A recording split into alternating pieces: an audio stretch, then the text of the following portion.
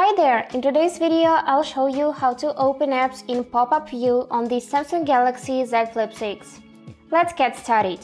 And firstly, let's launch any application, for example, Play Store. Now just use these three dots to open Recents and tap on the icon of the app.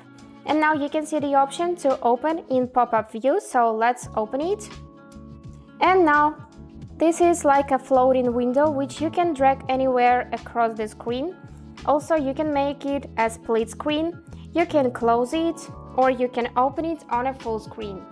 And now let me show you how to enable gesture control for pop-up windows.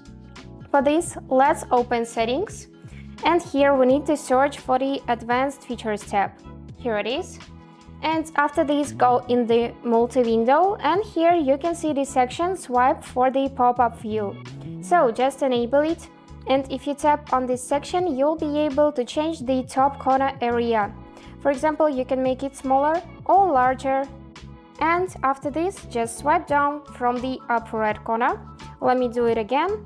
And now this app is in a pop-up view.